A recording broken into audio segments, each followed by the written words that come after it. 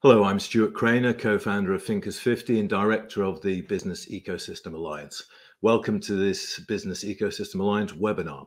Every month we bring you interesting discussion, insights, research and best practice from the world of ecosystems. So thank you for joining us today. As always, please feel free to offer your questions, thoughts and opinions during the session. And I'm delighted that today's session features three people with very distinctive perspectives on the organizational world. Ecosystems are frequently looked at through the lens of science, but fresh new insights can be gathered by looking at ecosystems in creative spheres. In this unique webinar, we have assembled an innovative trio of thinkers and practitioners from the world of music to look at the powerful role of ecosystems in the creation and performance of music. I'm joined by Rik Spann, Simon Martin, and Melissa George. Rik is an organizational consultant, applied musicologist, artist, and jazz musician based in Amsterdam. He is the author, with Simon, of Resounding, Introducing an Alternative Metaphor for Organization Change. Simon Martin is an organizational consultant, keen flugelhornist, and partner at Metalog Consulting. Melissa George is a leader of learning, anthropologist, linguist, artist, chef, gardener, passionate trail running, doctoral student, Renaissance woman. She joined us from Rabat in Morocco. Simon, Melissa and Rik, thank you very much for joining us. Looks set for an interesting discussion because we've never really looked at ecosystems from this particular perspective, I think. So what does an ecosystem look like in the musical space? Rik, perhaps you could have the first go. What it looks like, what it sounds like, it's more like, well, a jumping off point might be that when you're listening to music, you're inside of an ecosystem. You're hearing connections between patterns, melodies, harmonies, rhythms, tones, noise, dissonance, all kind of like words and metaphors that really bring you into a world that is emerging around you. And of course, there are different ways of working with composition or improvisation and all different aspects between that can give us very insightful ideas on how things grow, develop, how we learn, how nature is learning, how nature is improvising. You know, this whole area of sounds, the harmony of the spheres, old philosophy on music. It's a wide field for me that's very connected with what an ecosystem is. Simon, you've written a book with Rik. How did your interest in this area develop? Where did it come from? Well, I was thinking in connection with ecosystems of one of the first experiences Rik and I had, which was at a workshop in Berlin and a yoga studio on the sort of banks of the River Spree with Stephen Nachmanovich, a great teacher, educator, musician. And we were sat in circles, you know, in almost a kind of physical ecosystem, if you will.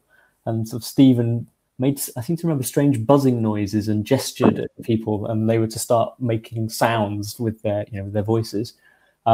And you know, the information that we needed seemed to be contained within this circle of, you know, people creating sounds. And these most wonderful pieces kind of emerged and evolved and grew louder and grew softer and found their own endings, really. So it was a, you know, almost like an ecosystem, a musical aesthetic ecosystem, which contained all the information that was needed for something to emerge, find its form, and then kind of close together at the right time. And yeah, that was very interesting, this idea of patterns, as Rik says, and the pattern that connected that organizational system of a group of people kind of sitting, making noises with their vocal cords. And Melissa, how do you get here? Because you're an anthropologist, amongst other things. What's your interest in this sphere? Yeah, thank you. Well, what brought me to this conversation is my deep passion for leadership development and working in K-12 education, both public and private, the last 20 plus years. I really have developed this keen interest and passion in figuring out how we might support the development for more effective change leadership. And so Rik and Simon's book and meeting Rik through Fielding Graduate University is really what brought me into the mix here to look at what can resounding as a metaphor offer, leading in an international school context? Yeah, and the metaphors we normally are inspired by or organized by tend to be mechanical or scientific. So this is a different approach. You would see it as part of a more organic, a different perspective on change leadership, Melissa. Absolutely. I think after reading the book and having several conversations to start with Rik about this whole idea, it brought for me a person who maybe I don't really play an instrument, but the idea of resounding and the ideas laid out in the book are quite liberating and invite this kind of exciting mix of dynamic play in an organization. And if we think about ecosystem, that is what's happening, this dance and improvisation. Whether we're aware of it or not, it seems to be happening. And so this resounding kind of offers a new paradigm to step into in our work together. Of course, the notion of improvisation is not a notion that sits comfortably with a traditional organization, in that they require organization and predictability and planning. But your approach is the antithesis of that. Simon? Yeah, I mean, just thinking actually about our kind of route into exploring this idea of sound, and I mean, it built on thinking that came before it. Ironically, from the world of science, a kind of this idea of complexity science meets systems with kind of Ralph Stacey, and then a colleague of Ralph's, Patricia Shaw, was particularly influential in this idea of organizations being a conversational process and conversation being ultimately improvisation. So maybe that's a thought that can free us up. There's a sort of school of thought that exoticizes improvisation and makes it the realm of creative spirits somehow beyond the normal person. But conversational improvisation is going on all the time in healthy systems, and of course stuck conversations are happening too. So I think that's a kind of an idea that we were connecting. And if organizations are made of conversations, then that's a sound-based thing. Therefore, if we want to change organizations and they're sound-based, maybe if we get interested in what the metaphor of sound might open up in our thinking, was a question that we found interesting to ponder. I think anything that exoticizes organizations is a good thing, I think. Also true, yes. Anything that frees us from the sort of the mundanity of some of the thinking that we're stuck in. It seems to be from the music world, Rik, that there's two elements: the performance element and the creative element, and obviously they can be fused together. But I suppose in the organizational world, it is performative as well, and can be creative. Yeah, well, the idea when you think of creative musicians and you think in terms of like creation, then you might think in terms of composition, like I'm composing something.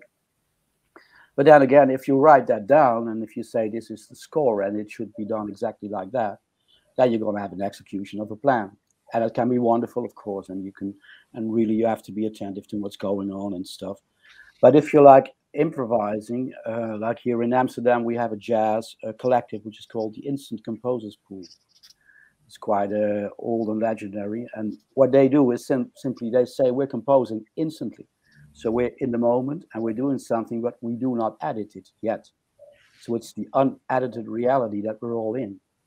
And then that really requires a different mindset, but also a different attitude towards spontaneity, taking risks, embracing errors, stuff like that, which also means that there's some anxiety there.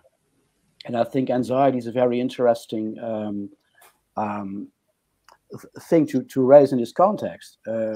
When we have anxiety-provoking things happening in an organization, if you think of it in an ecosystemic lens, well, that's just what leads to innovation. That's the tensions that we need between what is and what is becoming in the moment.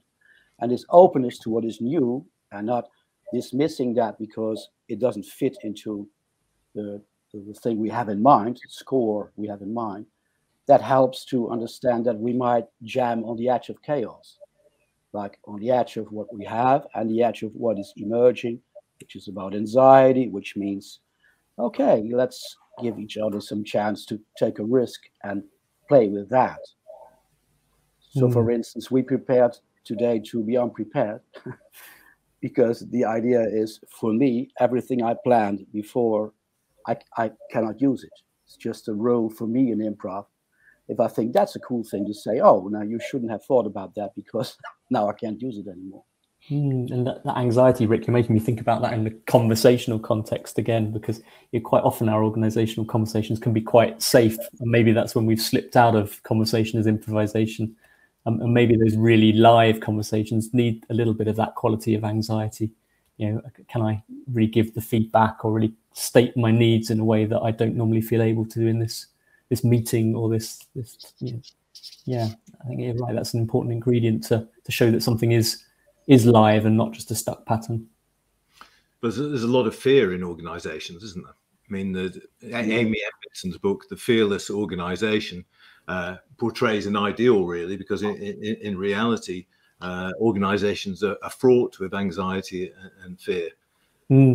But I'm just interested in how that plays out in the musical context, because I mean, I guess there is fear and anxiety there as well. If you're in a jazz band and the leader has high expectations, you might be performing at the edge of chaos, but if you get it wrong, you could lose your job in that world as well.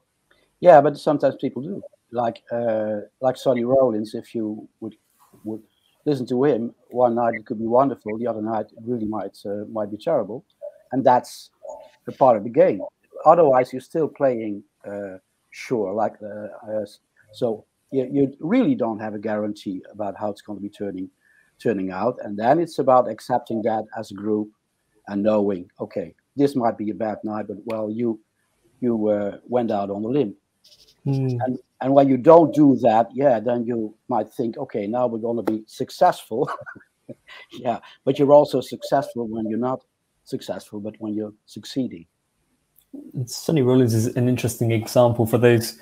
I guess when there's fear in a system, we look very creatively for sort of safety mechanisms, I think, don't we? And sort of your repeated formulaic behaviors, things that were safe before, often feature in that. And yes, Sonny Rollins had a big hiatus in his playing career where he famously went and practiced on the Williamsburg Bridge because he was frustrated in noticing that he was reaching for the same musical patterns in his solos.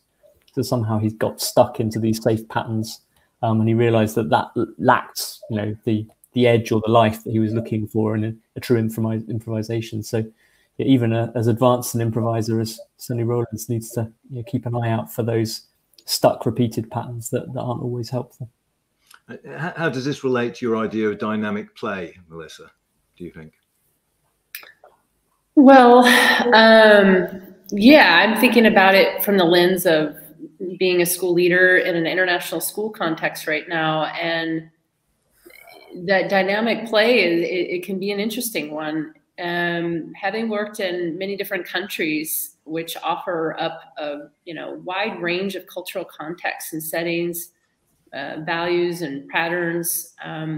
When I've been inside a school organization in different places in the world, this dynamic play gets expressed quite differently depending on the culture of the organization, which is, in my experience, almost always been influenced by the local context and culture. So there's the organizational culture influenced by the local culture. And oftentimes I don't think people that are swimming in the mix of this and playing together through their interactions and their work together understand just how much that cultural context that we're living and working in does infiltrate and influence the work we do together. And oftentimes I hear themes that people find frustrating in the dynamic play of our work show up are the very same things that people find frustrating with the culture. And it's all because of the lens they're bringing on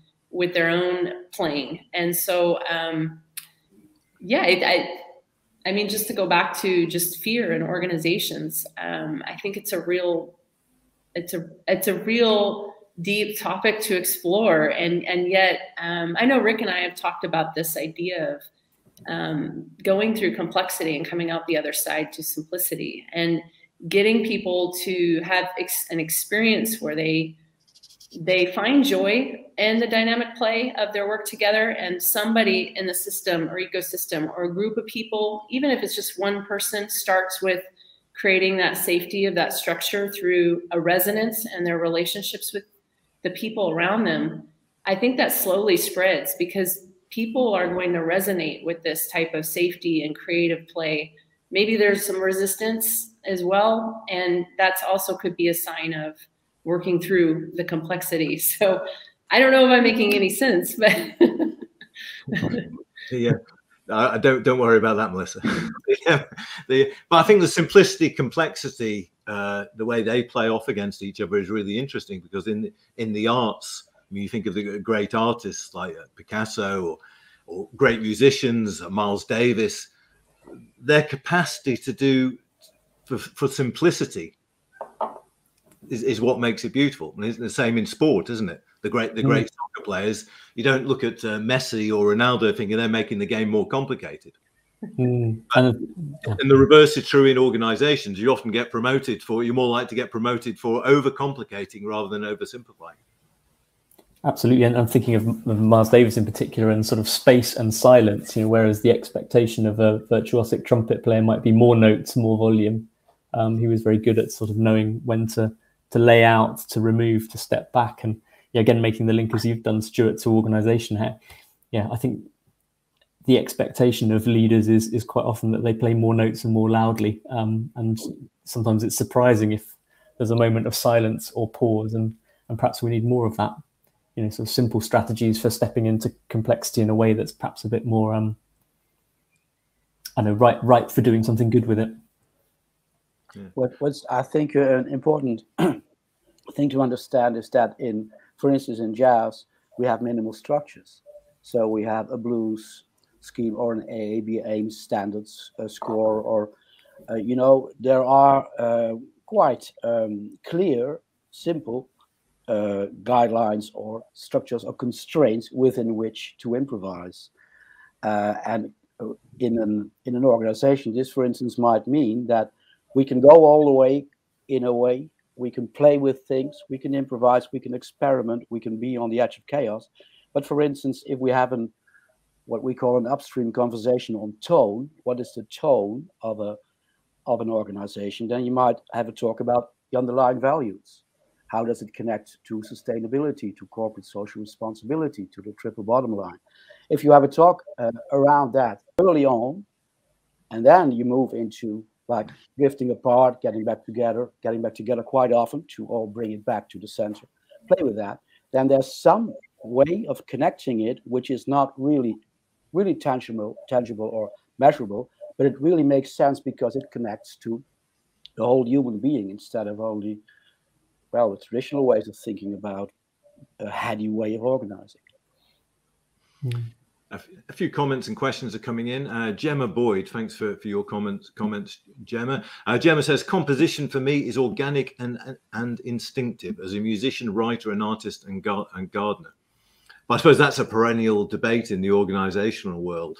The role of instinct, and because you're making instinctive judgments all the time in your organizational life. But it's kind of unfashionable, isn't it? Because the organizations expect the data to back it up.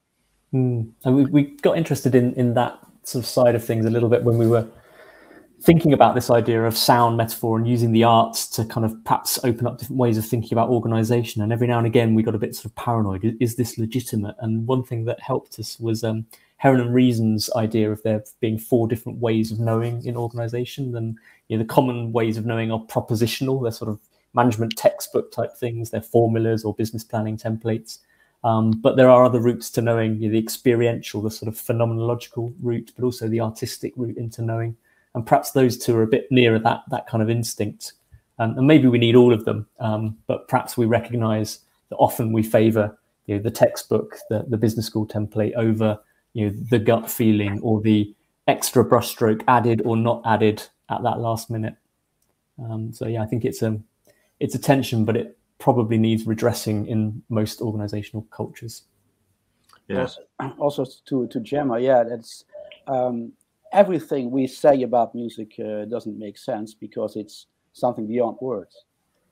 Like, and the same with dance. Like, who was it? Isadora Duncan said, if I could explain, when people are asking you, what do you mean when you're dancing that? She said, well, if I could explain what it meant, I wouldn't have to dance it. So the intuition, like you play with something, and it's a process, and it's really deep and it's really personal, and I really enjoy how you express that. When you say composition and improvisation and you put it against each other, that again is getting out of what music, like an adjective, music thinking might be. It's all just in the in-between, I guess. But the organizational world, the commercial world, is always seeking out the explicable, I guess. Yeah. Way of explaining that.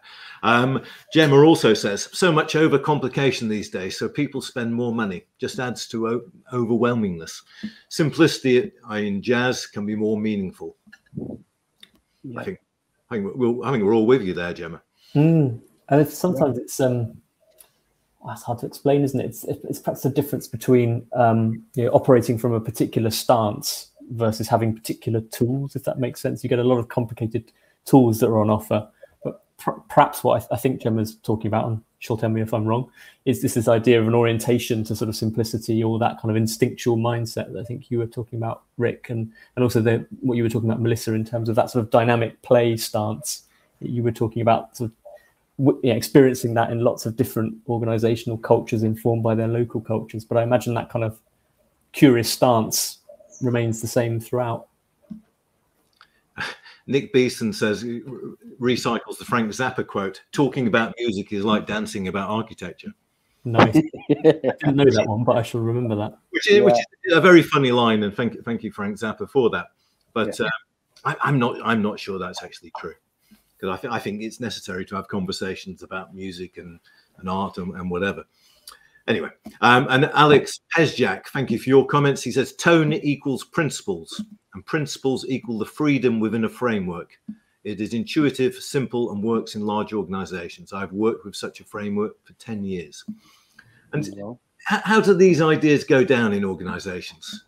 When you enter an organization for the first time and they want to talk to you about working with you, what's the usual response? I mean, I think if I jump in there, it almost connects to that stance versus methodology question as well. So I think what we were exploring in the conversations the three of us have been having around this subject is a question about how do we find fresh ways of thinking about organizational problems, because we often get stuck in our own ways of thinking. And sound was just an interesting enough metaphor, but it could just as easily have been cooking or gardening.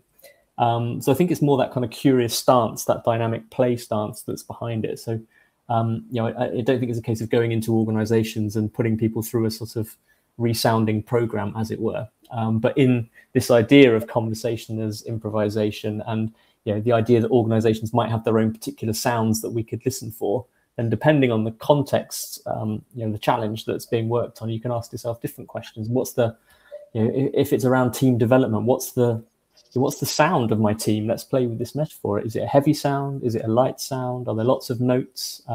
Is there trauma? Is there heavy silence?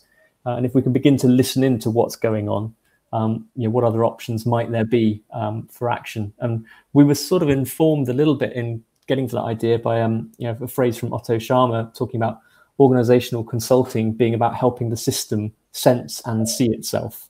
So this idea, and also Gestalt idea, of paying attention to what is rather than worrying about point B in the first instance. And then we noticed that's a very visual metaphor. So what happens if you flip it into sound? So again, I think it's sort of stance rather than methodology, if that makes any sense. There's an interesting comment from Frank Karlberg, and thank you very much, Frank. And he says, on page 44 of the fascinating book, Entangled Life, he learned that fungi use their senses quite a lot. And he also learned that organisms self-organize and continually remake themselves. On the other hand, machines are built and maintained by humans. So 2 questions. As we learn from fungi, what can we do to use our senses more and focus more on organizing and less on organizations? Melissa, you're a fungi expert? No, not necessarily. I think what we're getting to is metaphors to explore our senses and therefore understand organizations more powerfully, perhaps. Yeah, and I think that's a rhizome metaphor is very interesting as well. Yeah. That's sort of going under the ground and sort of sensing. My attention in that question, I was drawn to the detailed referencing, which was very impressive. But that idea of the shifting the focus from organization to organizing, and that sounds like a little thing, but I think it's quite a fundamental thing, really, which probably takes quite a lot of reflective personal development work, because we're very tempted to like to be able to pick things up, put them down, and they stay there. It's a bit sort of unsatisfying to think about an organization as something that's constantly shifting and moving, particularly if you're paid or you think you're paid to control it. So I think that move to organizing and accepting the fact that this thing is constantly shifting and evolving. And we come across it a lot in things like organization design work. I mean, that's quite a big job. And it's quite anxiety provoking and it's quite time consuming, and most leaders would be quite happy if at some point it was done. But perhaps the more helpful recognition is that it's never really done. That's quite overwhelming to accept, but also probably quite freeing and empowering if we can do the work of making sure that we stay attentive to this thing that's evolving, rather than delude ourselves that we're done for a bit now and we can rest. Yeah. I remember in our conversations, which were quite playful with Simon, I wrote down this thing called Flirt and Dirt. You remember that one, Simon? I don't remember in detail. Yeah, no. Flirt and Dirt, for me, it's just an acronym for flirt means facilitate learning in real time, and dirt means design in real time. And it was just an idea of playing with that. And you said it would be like in a Scandinavian dessert or something like that, some flirt and dirt. But the idea of designing in real time, like the fungus and the rhizome is so very interesting, because it's this root structure underneath that's connecting all the trees in a way that you cannot see and perceive, and it has no beginning or ending, but it's connecting everything in a way that you cannot see the tree as something just by itself, but see the connectedness. So there are very interesting studies on rhizome and jazz, for instance, or other improvised art forms. Mm. Interesting. And Nick makes the comment, he said he's interested in the relationship of fear and being driven back into instinctive patterns, loops and reels, and how safety and confidence enable innovation and novel improvisation.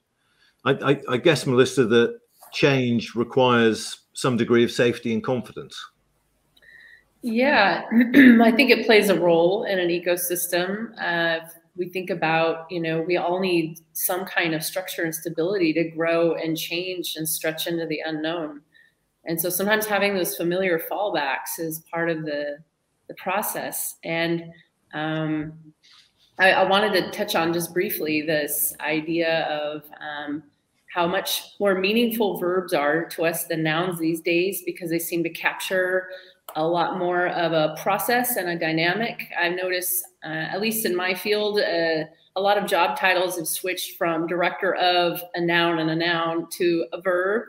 For example, my role traditionally in schools used to be understood as a director of curriculum and instruction. And that's shifted now.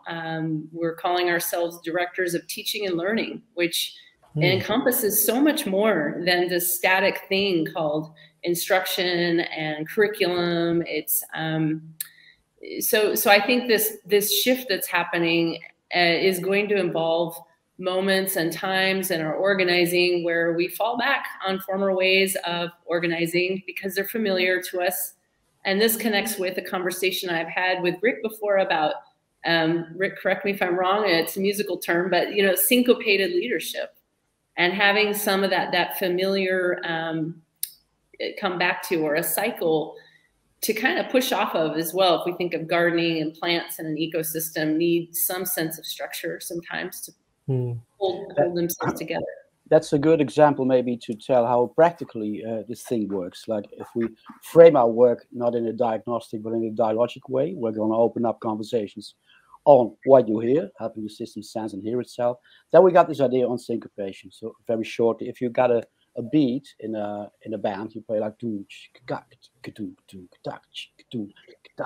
so you keep in the beat. If you play with syncopation, you add a little accent just before the one, the first. So it's between the beats, and that a good jazz drummer is doing that. He's keeping the beat, and at the same time, he's like nudging the people a little bit, or supporting them when people do something weird or something strange. But if people get stuck in their patterns, then you might, as a drummer, do. So people really sense, hey, I'm on that edge. I'm not getting stuck, but I'm also not really dissolving. The whole band is falling apart because I'm just doing my own thing. And then syncopated leadership just might be something to ask people, listen to this and I can show that or play with that. Where's the syncopation in your own team? Is it where do you play around? Where do you try to disrupt these patterns that are getting a bit stuck? And where are you feeling at ease with disruption anyway? Something that is unexpected and surprising is a good thing. And it frames it almost as small conversational leadership acts. You're not looking to kind of cause your team to explode. You're causing that little nudge, aren't you? That little nudge to the rhythm of the team in whatever way is helpful or adds more interest. I think the role of leadership in all this is interesting, because the way leadership in ecosystems is a different kettle of fish to leadership in hierarchical organizations. And I wonder if the lessons to be learned from leadership as it is exercised in the world of music. So I think it's somebody like Duke Ellington in a leadership capacity, or leader of a music group of any sort. A number of people watching have made comments about leadership. Gemma says leaders may have more control if they're less controlling and let employees flourish, evolve into their strengths. And she and Alex have also talked about the leader as an orchestrator, and kind of lead or a conductor of an orchestra. So it's a new kind of understanding of leadership is integral to exploring these metaphors. And you mentioned Duke Ellington first of all, and obviously a phenomenal pianist, phenomenal composer. So if you thought of those maybe as his kind of what he got hired for as a leader, his main source of expertise and positional power. But I think actually what the secret that he had was keeping his band together, because I think he had the band that was together the longest on the road, and his behind the scenes skill was fostering an environment where very difficult characters could just about coexist, and he was a really almost a psychologist really in knowing how to let this group of people get along. And I think he had, I forget who it was it Charles Mingus, really acted up at one stage, and he said to him, Charles, I never fire anyone from my band, so I'm afraid you're going to have to resign. But for the most part, he managed to keep really quite a motley crew of very different characters together, without that being the thing he was famous for, perhaps. Yeah, and speaking to what I just read, Duke was not writing for an instrument; he was writing for the players. So if you had Cootie Williams, that was this guy who was playing like a bit of a jungle style, wah, wah, stuff like that. So then he would play something that was connected with his personal style, instead of I'm going to do something for trumpet or whatever. So then the composition was concerto for Cootie. And that makes quite a difference if I would be a leader of a group, and I would really pay attention to who are the people in my group and where are their talents, and how can I calibrate the challenge for them? How can I compose something or compose like a minimal structure where they can expand, but in a way that it's like connected with appreciative inquiry also. Like, what is this little nudge, this little universe that I could come up with to help someone spread his or her wings? I'm thinking almost of the anthropologist's kind of curiosity, Melissa. I don't know what you would make of this, of just what is this bunch of human beings that I've got in front of me, and what can they do, and how can I get the best out of them? Yeah, if you see a music teacher, if any of you have ever gone to a school musical performance, I'm always amazed at how incredibly patient and tolerant these music teachers are, and how well they set the stage for parents' expectations on the night of their first concert. They really you know, set the expectation of these are students learning how to play an instrument and play music together for the first time. You're going to hear squawks and squeaks and sounds, and this is part of the journey, and they have come so far, and so that really unites everyone to be quite appreciative of what's happening, even though it may not sound beautiful.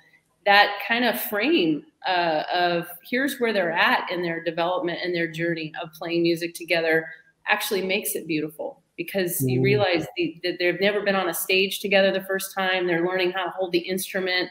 They're figuring out so many things all at once, let alone who they're going to be in the world or who they want to be. So that's just another example from a school context. That sounds like it was beautifully done. So it just reminded me of my brother's school, and it wasn't quite so well achieved, but the announcement was, ladies and gentlemen, I would recommend this evening you listen with your hearts and not your ears. And that links very neatly, sorry, Rick, to a comment from Yanis, who says, I adore Nora Bateson's idea of exploring by crossing the senses in a way that we make space for new senses to emerge and new possibilities and impulses also emerge. So it's kind of a mixing the senses, so texture and taste. And I think that's really what the three of you are encouraging people in organizations to do.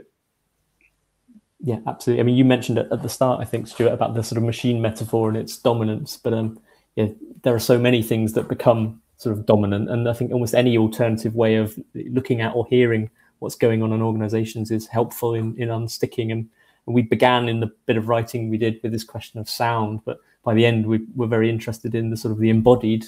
And I think, yeah, we're all recognizing that almost for gardening, the mycologist, all of these different perspectives, have interesting things to tell us about organizing. And we refer to it as almost the Batesonian instinct, I think was a phrase that we hit upon in the writing, this idea of putting things that didn't belong together, in inverted commas, next to each other and seeing what sparked between them. It's the instinct that's behind sort of metaphor in poetic writing as well. But you see that quite a lot in Bateson's career, ranging across different academic spheres, which was sort of frowned upon because it didn't really work. You're supposed to stay in one curriculum area and not wander off to another one and see what was interesting over there. So, yeah, I think that instinct, as Yanis says, to kind of move through the senses, move through different frames and lenses is only healthy and also enormous fun. Bateson also, we quoted that one, I guess. We have been trained, this is a quote of Gregory Bateson, we have been trained to think of patterns, with the exception of those of music, as fixed affairs. It is easier and lazier that way, but of course, all nonsense. So dynamic affairs, the patterns are constantly evolving. And riffing on what you were just saying, Melissa and Simon, at a school performance, kids are playing, the audience is cheering. They might say, yeah, they might say, woo. And that's also about co-design, zooming out and taking the audience in as participants into what's evolving. Which means that if I improvise and I hear someone saying, woo, I might remember that, maybe just sense that, and later on it might emerge in the song or in the composition. So this is also opening up the field. Some good comments coming in. Rashmi, thank you for your lengthy comments, and thank you for referencing Donnell Meadows, whose work I don't know, but perhaps I should. Yeah. And he says the role of organizations is to ensure that the organism is able to perform in spite of the often disease state it persists in, often by leveraging the ecosystem. So kind of organizations have to succeed in spite of the context they're surrounded with, perhaps. Joan Lurie suggests we need to develop organizational ecologists.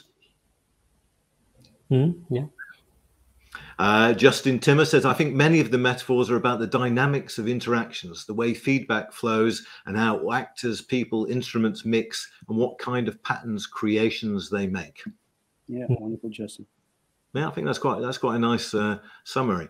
Joan Lurie said the role of the leader is to create the conditions for the systems they are in to be able to continually discover and disrupt the patterns they are in. Mm-hmm. So then I suppose that's the role of leadership again, kind of the leader as a disruptor. While not forgetting, sorry, that also in jazz, but in many other styles, leadership is a verb and it's flowing through a system.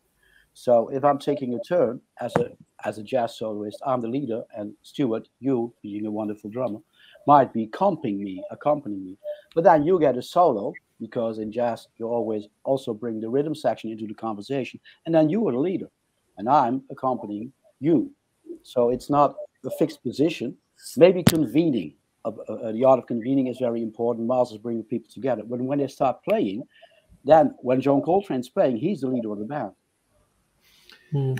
What about the notion of the solo? I mean, at the heart of any idea of ecosystems is a sense of community. Yeah. And I wonder about the role of the individual leader, or the solo in jazz, which can be at times. Just crackled for a second there, Stuart. But I guess the solo is supported by the rest of the ecosystem, and hopefully, if it's a good solo, it builds on information that's contained within the system already. So it's already been. If it's a bad solo, then it's something that's been thought through before, just to kind of demonstrate that top C that you can hit really cleanly, and that's actually might be impressive. Ronnie Scott used to say, I listened to that solo. I found it very impressive. I just didn't like it very much. Thank you, Ronnie. There's been lots of comments about the nature of complicate. I'm trying to find Dean Miles, who's an executive coach, says there's a difference between complexity and complicatedness, and it's an important one. Complexity is necessary to accomplish many of the hard things we need to do today. It's the result of intricate systems and processes coming together to achieve a specific goal. Complicatedness, on the other hand, is something that should be avoided. It's the result of unnecessarily convoluted systems and processes that make it difficult to understand what's going on and how to achieve a specific goal. That makes me think, because we were just talking about solos, of leaving the spaces and the silences in the solos rather than adding all the semiquavers that you don't necessarily need, that maybe obscure the melody rather than adding to it. And the previous quote that was talking about paying attention to movement and flows, I thought that was interesting. This idea of, to your point, Melissa, really, it's the words with ing on the end rather than the kind of abstract nouns. And this idea of that we are all participating in organizations, and we might be a leader, so maybe our gestures and responses are louder in the system, but there's quite a nice democratic idea that we're all participating in the sort of ingness of what's going on. What about Rik's point about the audience being involved? And I think Frank Karlberg makes the point. I like the point Rik said about making the audience as participants and contributors. Do you have another example of musicians who work on enlarging the ecosystem and increasing the number of stakeholders, contributors? Yeah, you might think of, for instance, styles merging. Like bossa nova was a style that which simply means new wave. It's just new wave music, but then in Brazil, and it was about jazz and samba. So you have communities. You have the jazz community, and they play in certain ways, and then you got the samba, and then there might be purist bands who say, "Oh, we jazz people, we are playing jazz, and we don't like anything else." Which, for my idea, is not real jazz. It's because it's always about crossover and world music in a way. But then you play together. So you just imagine you're playing in Rio de Janeiro, and then with a samba band, and then a jazz a flutist is coming along, and she's playing, and somehow they're open to pick it up, and the music is changing, and something new emerges. Then you connect whole networks. Suddenly, everyone from the jazz community, in a way, might be connected with everyone in the samba community, and then we reconnect again, we resound again into the musicians that we originally were as a group in the first place. So then it's not only the audience, but also everyone around it, everyone in the networks feels, okay, wow, this is cool. We like this new twist on our music, but this twist is simply coming from another type of music that is like merging with it. There's a nice comment on responding to Simon's earlier comment about the sound of your team and organization. Dorianne, who's watching in France, says, I remember reading an article a long time ago about a jazz group that would go to spend a couple of weeks embedded within an organization. And then they played the music of the organization at the end of 2 weeks. What a beautiful idea. Yeah. And getting in touch with that intuitive knowing and that the phenomenology of spending time in that organization, I guess, as well. But I wonder what most organizations sound like. Are they just endless solos? That I've been in meetings that are like that. I don't know if I would expand it to organizations. I'm sure we all have. But. Yeah. So endless solos that Ronnie Scott wouldn't like. Yeah, I mean, it's a good example. I mean, we've all been to meetings where you know people are reporting back, and you get the sense that no one is changed by anything they've heard. They've prepared their 5-minute segment, and you know that's very much like a sequence of bad solos because no information from any one contribution affects any of the other bits of information that are delivered. Yeah, so I think some meetings do sound like a lot of bad solos, and you know, maybe that's an idea that suggests some areas for work. Yeah. Keisha makes a comment, when the ecosystem seems stifled, it's at the feet of the conductor, which I guess is true. And Dorianne says, alternatively, if you think about a conductorless ensemble, there's so many comments and they keep moving as I'm reading it, such as in classical chamber music, there is a concept of co-inspirers rather than leaders and followers. And I think if you look at the idea of orchestras and conductors, I'm sure there are numerous case studies of pretty interesting and not entirely wholesome organizational cultures in orchestras around the world. So how far in your experience, Melissa, are we away from having decent conversations and people listening to conversations in organizations? Yeah, that's an interesting question. And right now my mind is thinking about also the conversations that are trickling in the comments about leaders and followers. And I do think they're helpful language labels to use. I just think that our idea of the leader being like a hero or heroine who's responsible for everything, I think is not going to work anymore. I think I prefer this notion of thinking of leadership as a system, as an ecosystem, that the best leaders know when to be followers. They know when to support solos and expression from the group that's beautiful and inspiring. And followers, I think good leaders see the potential in followers to develop their leadership capacities, and they nurture that. And so for me, leadership and followership are a relationship, and they go together well. And I know, we don't talk a lot about followership. We talk mostly about leadership because it's more glorified, but it's the whole system. And I think, gosh, we have a lot of work to do. I know, at least in my context, you ask about the conversations, and sometimes if I brought the idea of music, what kind of music are we playing together? If we take out all of the sound and the language we're using, it's not sounding very good at times. And so, I'm always looking for some ways to improve the harmony or notice different tones that might show up. And this is coming from me, a non-musical background, but I do find it very helpful for being more nuanced and noticing more what's going on in the system around me and what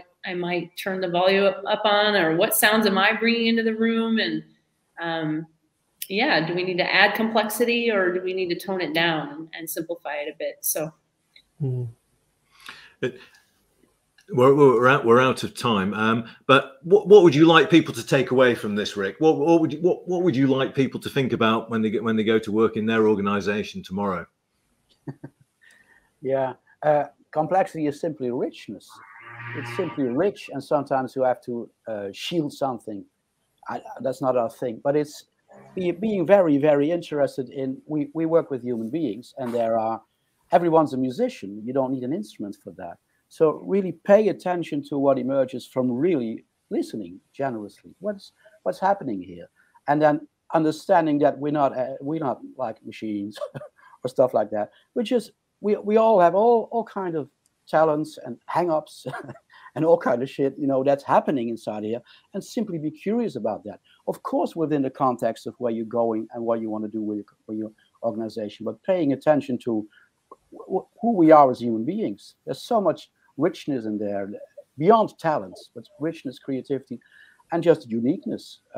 So listen to that, I would say. Final word, Simon? Yeah, I think just take any of the ideas that have particularly been coming through the comments and, hold it in mind as you go into your next meeting or your next conversation and see what you notice, see what you hear, see what elements of the fungi or the rhizome is playing out in that, and just be curious and playful with these metaphors, and it won't harm, and it will certainly be fun. Yeah. Yeah. As Christoph says in the final comment, let's start with listening. I think that's listening is probably the most underestimated part of music. Yeah, sure. Absolutely. Well said, Christoph. Thank you very much, Melissa. Thank you very much, Simon, and thank you very much, Rik. I'll check out Simon and Rik's book, Resounding. It's available now. If you want more information, check them out. Next month, on June the 13th, we'll be looking at the role of standards and certification in furthering best practice with Martin Moll, Magnus Carlsen, and Andreas Holmer. Thank you, everyone, for joining us today. Thank you, Rik. Thank you, Simon. Thank you, Melissa. Welcome. Cheers. Bye-bye.